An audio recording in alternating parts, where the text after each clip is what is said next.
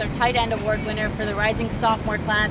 Cameron, congratulations. Let's talk about your whole weekend, what it was like coming out to Oklahoma, playing with this kind of talent, and how you think you did overall. Thank you. It was hot. It was a little far away from New York, where I'm from, but I had to adapt to the heat and play 110% all the way through all week.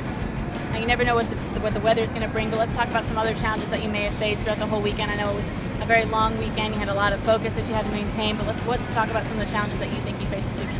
I was making sure I caught the ball in the playing area, make sure I don't go out of bounds. That's about it. And we had a lot of really good tight ends out here with a lot of really good size, much like yourself. What was it like playing with them, and what are some things you learned about the way that you play through those guys?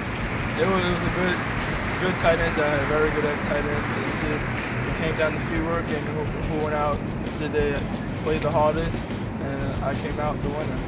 Cameron, congratulations, great job out here. Cameron Stapleton is our tight end MVP for the rising sophomores. My name is Brittany Notta with National Underclassmen.